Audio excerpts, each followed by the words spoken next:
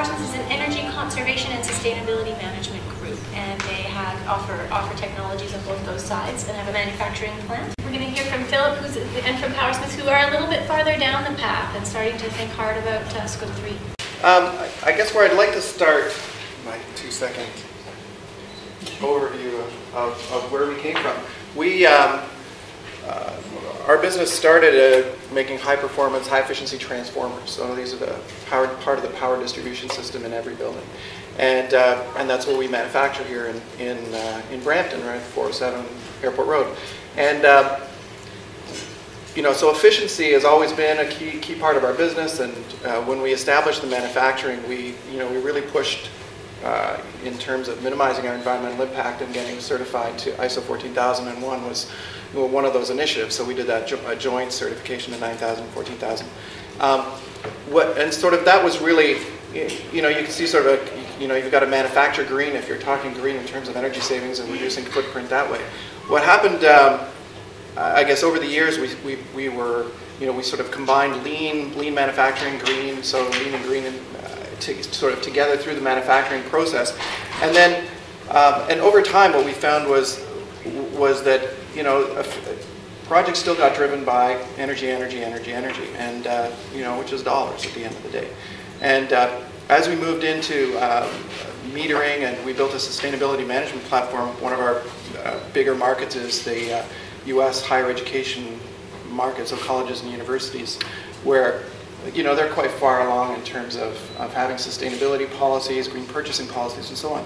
And so we built a platform to be able to service that, and they were starting to do their greenhouse gas inventories. And so, we started developing a tool along those lines as well. And we said, well, obviously we're a natural implementation for that since we manufacture, all these transformers. So there's a big mindset change, I think, from moving from an energy cost reduction driven strategy to one that's driven by emission reductions, right? And so we got into it the way most people would get into it, Scope 1, so your direct combustion, the gas, natural gas use and so on, and then indirect, through electricity. So we, of course, had our gas and water bills, and we built our Scope 1, Scope 2 emissions really, pretty quickly. We've done that for 2007, 8, and 9.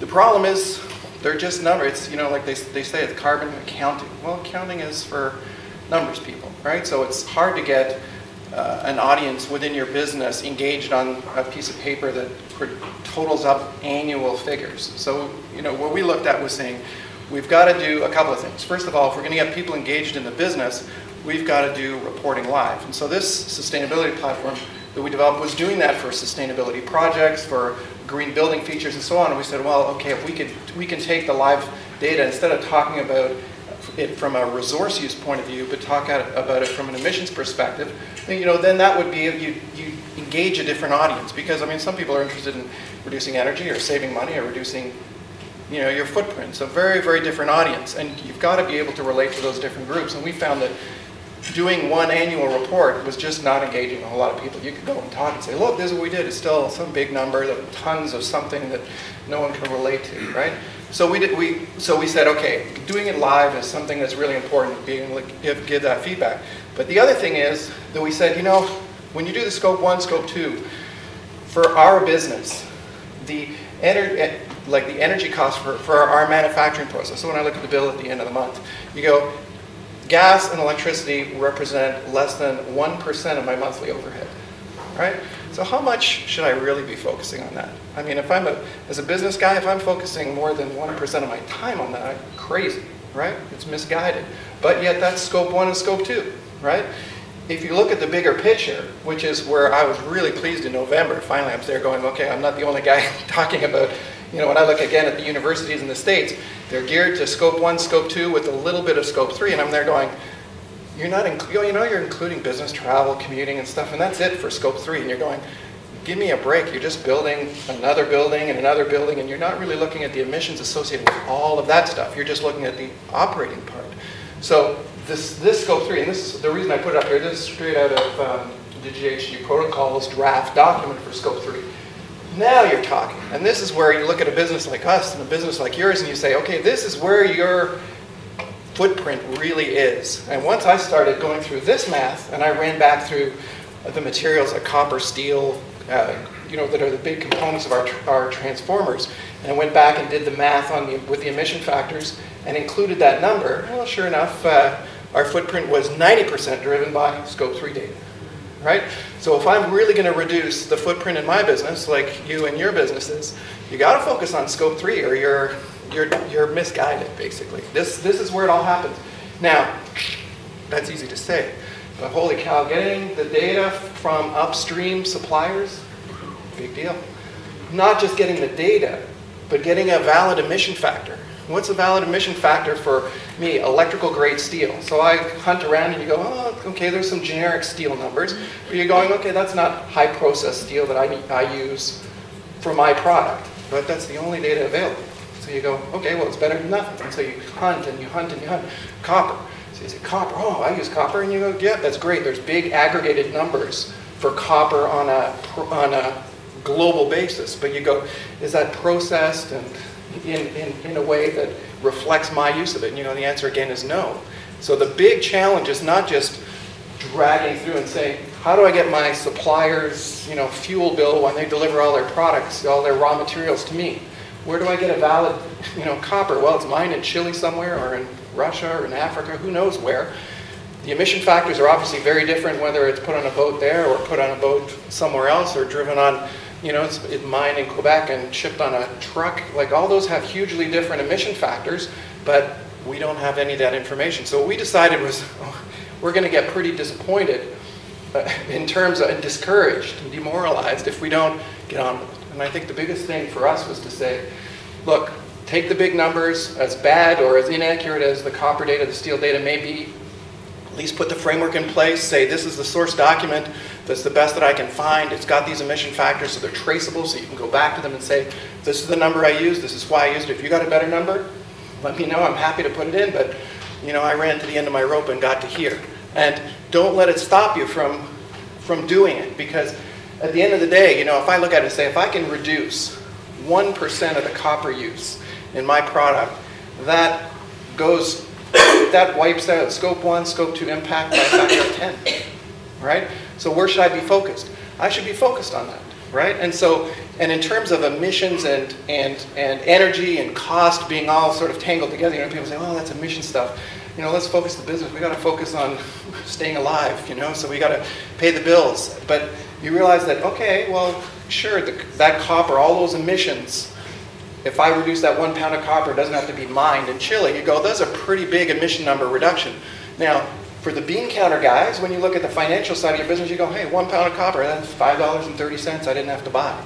And as you run that through your business every month, you start going, well, holy cow, there's big dollar benefits to that as well. So now, in terms of getting initiative through a broader cross-section of stakeholders in your business, is you can relate carbon emissions to materials, to raw materials use, but you can gauge different people. So, someone who's there going, my job is to reduce material use. And you're going, great, I'll focus on it, and I can report it and show it in terms that you relate to.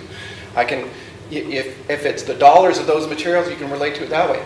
If it's the general population of the people who are actually building the product or working on it or sourcing materials, they're not going to be motivated by dollars, realistically.